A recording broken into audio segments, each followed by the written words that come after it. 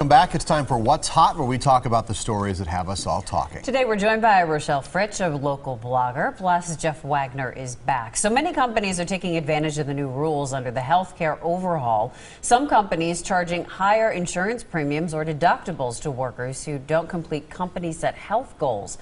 Like smokers, overweight workers, should companies punish those who don't meet the company's health goals?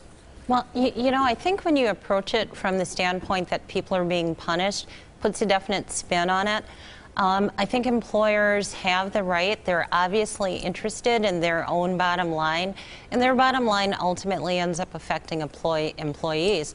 If this is a way of ensuring their bottom line and making sure they can hang on to more people, make sure more people are employed, they're in their right. I'm not saying that it's not intrusive and it feels like an overstep, but I think this is the direction in which we're heading. Well, it's definitely the direction we're heading. I mean, at this company, for years and years, if you are a smoker, you've paid more. Now, you can say, are you penalizing smokers or you're rewarding non-smokers? What makes this interesting, though, is you can argue that at least smoking is a choice. This is now going to saying, okay, you know, we think you're heavy, or we think your cholesterol level is too high, and if you don't lower it or you don't lose that weight, you know, then you're going to either be penalized or not rewarded.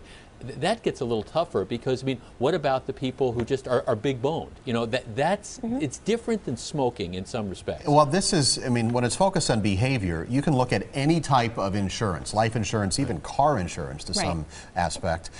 Your behavior will influence your rates. And if you, with your medical care, engage in risky behavior, you're going to pay more. I guess to me the interesting thing, though, Steve, is how far do you take this? Do you say, okay, we're going to look at your family history, and if you have a family history of cancer, you are more predisposed to have cancer, so we're going to charge you more. Now, I know that's not quite what this is, but are we heading in that direction? But also, what's the barometer? I mean, there's been a lot of, you know, with BMI, a lot of people say it's inaccurate. So are you using that body mass index to decide who's overweight or not? That's going to bring a whole bunch of people who are not overweight into that pool that would have to pay more. So I think there are a lot of variables that are questionable. Right. But this is, I mean, Rochelle's right. This is the wave of the future. So fair or not, it's coming. It's coming. Don't drink, don't smoke. What do you do? Coming up next. Adamant. Where did that come from? We'll reveal the viewer's choice topic, and we'll get another check on her cold forecast. Choice topic of the day. Oof, we're joined by Rochelle Fritsch and Jeff Wagner from 620 WTMJ.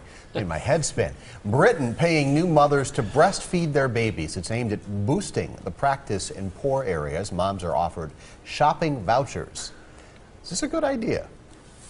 I think it is. I do, and I say that because what they're doing is simply, it's a pilot program. They aren't saying they're going to do it forever. They're not saying they're going to do it with everybody, but they've targeted economically disadvantaged areas where these moms are not breastfeeding their children, and they're doing it to have outcomes of healthier kids and even healthier adults. So my concern is that they collect this data, and if it is successful, how are they going to keep it going? Because ultimately what they're going to end up doing is changing the culture. When you change a culture, that's a long haul thing. So how do they ensure that they can keep going until people just start breastfeeding on their own? I think it's a great idea. Well, I do. This is one of those times where, you know, especially since it's Britain, I don't have a problem one way or the other. Now, if we were talking about coming over to the United States, and we were talking about a pilot program where we were taking taxpayer dollars to do this, as opposed to simply encouraging it if people decide it might be a good idea, well, then I might want to wade in. But if those wacky Brits want to do this and want to spend the money, I say that's fine. Bob's your uncle.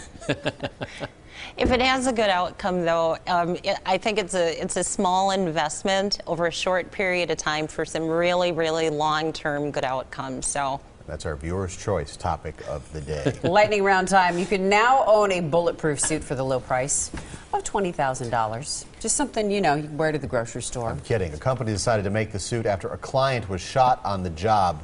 Would you want a bulletproof suit? How much does it weigh? Don't know. Yeah. You know, I have found companies out there, they make like bulletproof polo shirts. Well, it's remarkable what you can get when you feel your life is in danger. See, here's my concern about the whole thing. I mean, first of all, do you dry clean it? I know I would spill. This would be like one of those deals where I show up, you know, I've got the Maybe expensive it's stain-proof too, Jeff. Well, yeah, I don't. You know, it's 22 grand. 22 grand for this type of suit. I mean, I understand that people make enemies and stuff, but my goodness, who has so many enemies that they need a $22,000 That's my thought. suit? Like, where are you doing business that you need this suit? Well, I'm thinking if you need a bulletproof suit, you've got like bigger issues where you need like the bodyguards and Secret Service in an armored car. Just go for the full body armor. Forget the suit. Yeah. $22,000. That just put that in perspective. You know, I'm watching the story here. It appears to work. Well, I hope so. They put enough Kevlar in between these layers of fabric, it looks like it's going to do the job. Well, it actually stopped bullets. How about that? Look at that right there. Yeah.